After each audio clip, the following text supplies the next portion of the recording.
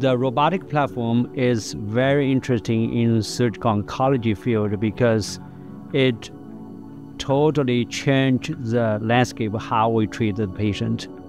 Robotic surgery in both the urology space and also in the surgical oncology space has been shown to really minimize the amount of pain that patients feel by having much smaller incisions. And then additionally, it allows for a quicker recovery of both the bowel activity, but also just quicker recovery from a post-operative standpoint.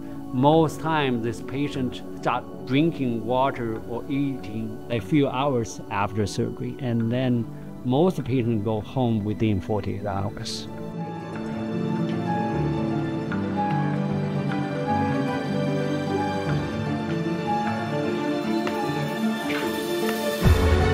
Being at the institution like Mass General Brigham, they inclined to be the early adopter for new technology. Everybody from our department to the hospital itself has been very supportive in building our programs. And I think because of it, we have a great team. Dr. Wang and myself, down to the nursing room staff, the bedside assists, everybody is really working together every day.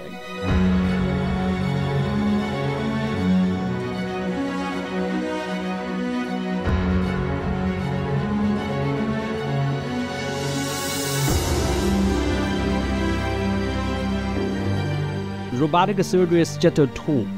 It will do the same quality of surgery as you do open surgery. The important is for our patient to benefit from this technology.